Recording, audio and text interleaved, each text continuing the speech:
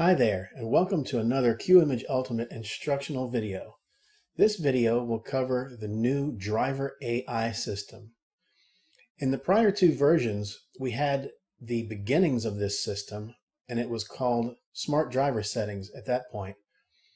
But the settings and the whole system has gotten so intelligent that we can now legitimately call it AI, because it really is taking in information from the environment and making the decisions that a human would typically make with regard to the driver settings. So let's take a look at how the system works. I'm in Qimage version 2022.127, which is the first version with the new driver AI system. And the controls for the system can be found under Edit, Preferences, Printing Options. You may be used to going through the menu to get to these printing options, and these options are interpolation type and a whole bunch of options here that relate to Qimage's settings for printing rather than the driver. We see we have a new panel here called Driver AI, and we have three options. We can have automatic color management, we can prevent sizing conflicts, and we can manage other extended settings.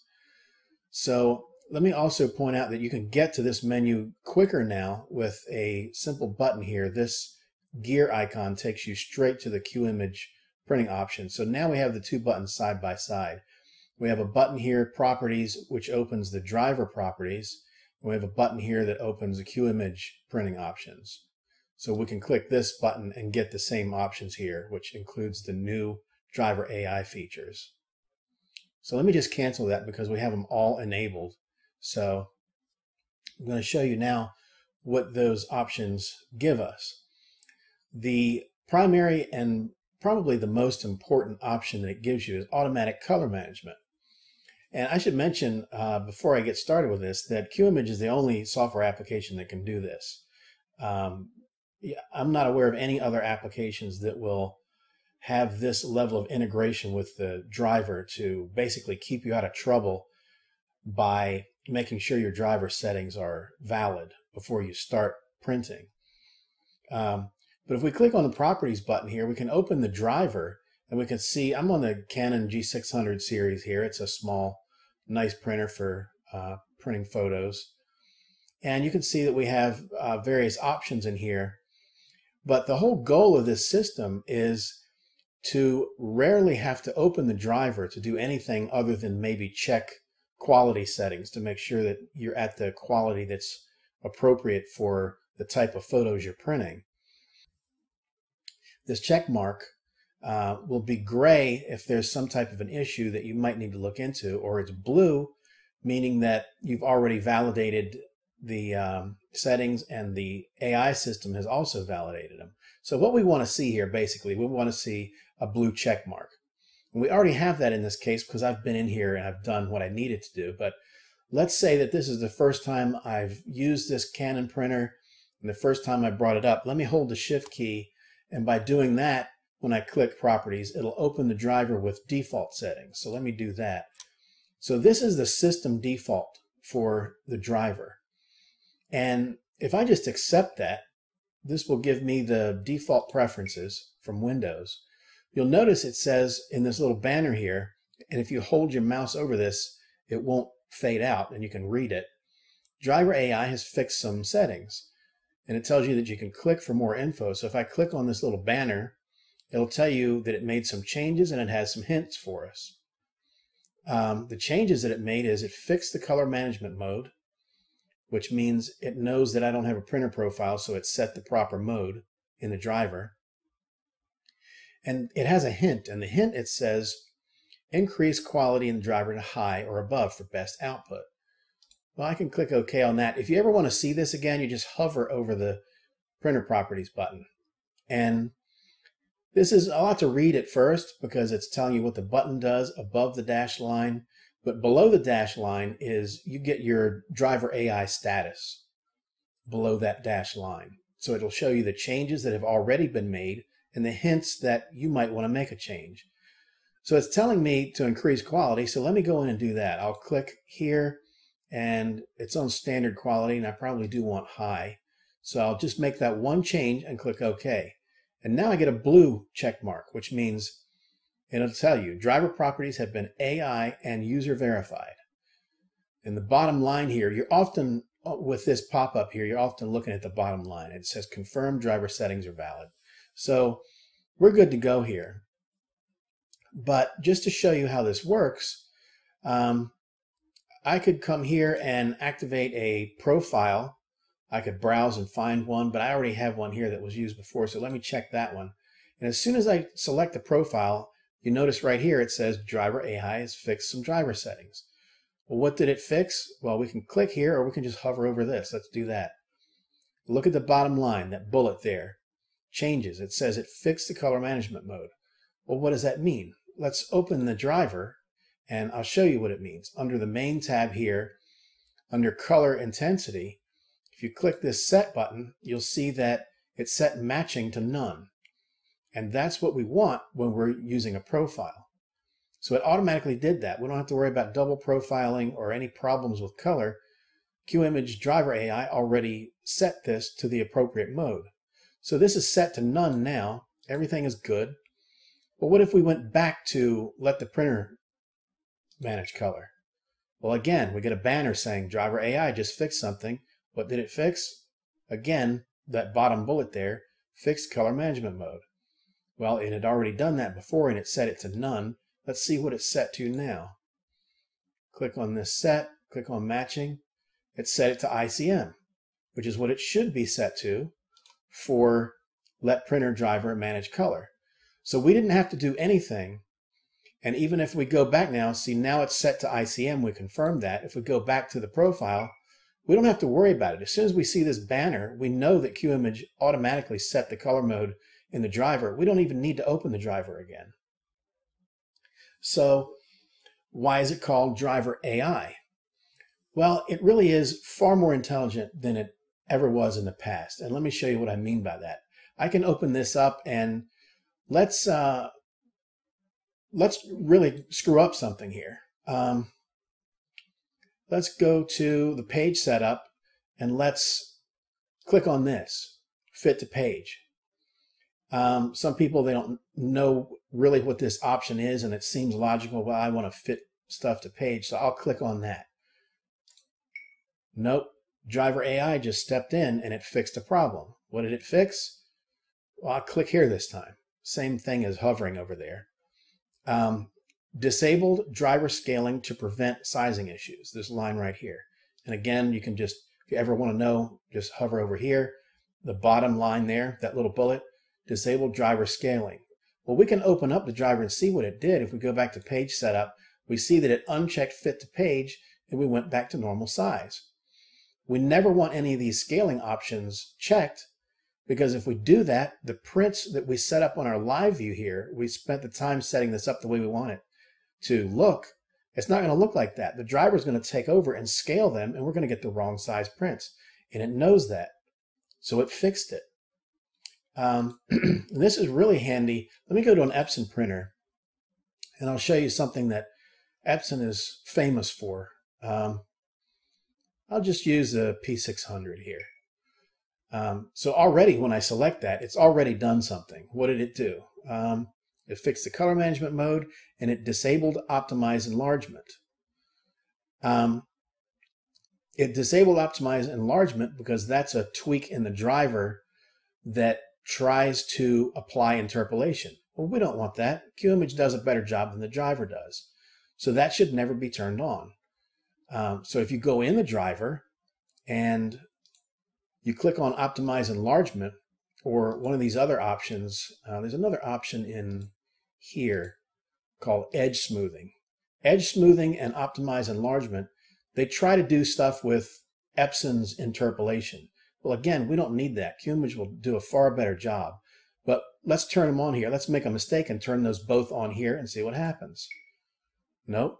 Driver AI stepped in again, fixed the problem. And you know we can see what the problem is, but I'll just click this and open the driver and I'll show you. Under the quality options, it has unchecked edge smoothing. We had that checked, and it unchecked optimize enlargement. So it's taking care of things here for you. But one thing I wanted to show you about Epson printers is that Epson leads you into this pothole. And if you're new to Epson drivers, you can easily fall prey to this. You're looking at the page layout here, and maybe you fooled with this setting and you're thinking, I don't know what this is. Maybe I should set output paper to the same size as the paper that I'm using. Makes sense to me, right? Well, you might not notice that that automatically checked reduce and enlarge. And what it's trying to do is ignore the non-printable borders and shove an 8.5 by 11 inch print into the printable area, which is 8.266 by 10.766.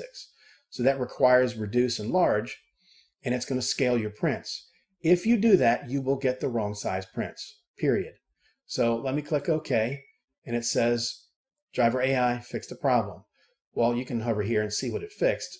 Under changes there, that top bullet under changes said disabled driver scaling. If we go back in here and look, we see that it fixed it and it set it back to same as paper size, which it should be, and we don't have reduce and enlarge anymore. So it's fixed that problem, and you won't get the wrong size prints. This happens to a lot of people when they set this. This should never be set to anything but same as paper size. If you set it to anything else, you'll get the wrong size prints. And this should really be under reduce and enlarge here, so that you have to click reduce and enlarge to get to this. So that's my complaint about the Epson drivers. They walk you right into that pothole. So it's taking care of a whole lot of things here. I'll show you one last thing here that's really nice for Canon printers. And let me turn off the driver AI settings here. So now we're not under the AI umbrella. AI is not going to help us now. And if we go to the Canon Pro 2000, let's say, and we go into, first of all, let me hold the shift key and reset the driver. Now this is the default. When you hold the shift key and click the properties, these are the default settings. So I might go in here and I might know to change this standard quality to high. And I'm going to the page here, and I got a custom paper size. Let's say I'm on a 24-inch roll, so I'm going to do 24 by 48 inches. And the paper type doesn't really matter because I'll just show you this. Okay, that looks good. We're all good here. 24 by 48 minus some non-printable margins, so slightly smaller. But everything looks good. Notice that the driver here says we're operating at 600 ppi resolution. Well, that's good. That's what we would expect for a Canon. But now, without the driver AI, remember we came from default settings here. If I go to page setup and I just change the size, now I want a slightly longer. I still want a 24-inch roll, but now let's say I want 60 inches in length instead of 48. Now watch this 600 ppi right here. All I did was change the paper length. And now all of a sudden the driver has dumbed this down to 300 ppi. And if you go over, I think, 100 inches, it'll dumb it down to 200 ppi. But right here, you're kind of scratching your head thinking, what's going on? Why am I set at lower resolution? If you even notice it. You might not even notice it and just print this, and you won't get the optimal quality. But let's say you do notice it. Now you don't know what to do. You have no idea what caused that. Well, let's just go in here and turn these driver AI features back on. So if I check all of these and click OK, watch the 300 here. I click OK. Driver AI has stepped in and fixed something. Well, what did it fix? I'll click on this time. It says it fixed the color management mode. Well, that's no big deal. I left my old profile in here, so that's fine. But it says it set fine zoom to no to ensure full resolution regardless of page size. Well, it knows that there's an obscure setting in here that dumbs down your resolution if you go too long on the paper length, and it knows that it's under layout, and you would never find this on your own. And then special settings, this setting right here called fine zoom, if that's on auto or yes, that's what the Canon drivers do. They dumb down your resolution, 300 all the way down to 200. and you'll really start getting blocky looking prints. Well, we don't want that because we have Qimage, and Qimage knows how to send big prints piece by piece so that you don't overwhelm the driver. We don't need to dumb down the resolution. So these are all the types of things that driver AI is doing for you. And really, from a user's perspective, you really only have to look for this blue checkbox. If the blue check mark here is there and it's not white, you know everything's good to go. Now, if you turn off these driver AI options here, then all bets are off. And let me show you. If you turn these off, then the gray gear shows up. And when this gear turns gray, it means that your driver AI features are turned off. Turn them back on, and the gear goes blue, meaning, okay, I'm driver AI and I've got your back.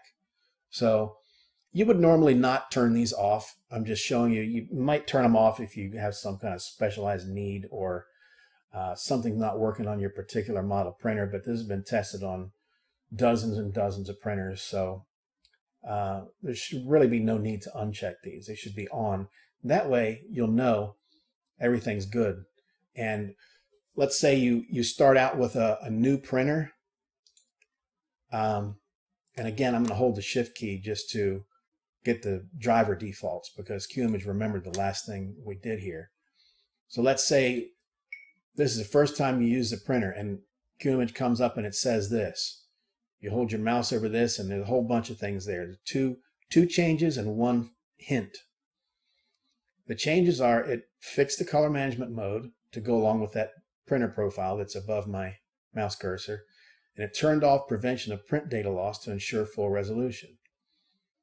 But there is a hint that's still there that says increase quality in the driver to high or above. So when I click this to open the driver, I'll see that the quality says standard here, and I'll just click on highest and click OK. And really now with driver AI watching your back and helping you out here, you really only have to go into the driver and check things like the quality and borderless. And that's it. That's the only time you ever have to open the driver. Here's another example. If I click on borderless, the check mark goes gray, and the reason it goes gray is because it just wants to tell you, look at the two bullets there at the bottom. It says disable borderless unless it's absolutely necessary. That avoids ink overspray in your printer. And the second bullet says borderless expansion will cause the driver to scale enlarge prints. So it's going to enlarge your prints the way you have it set. If you want to fix that, just click and uncheck borderless and click OK. And now everything's good to go.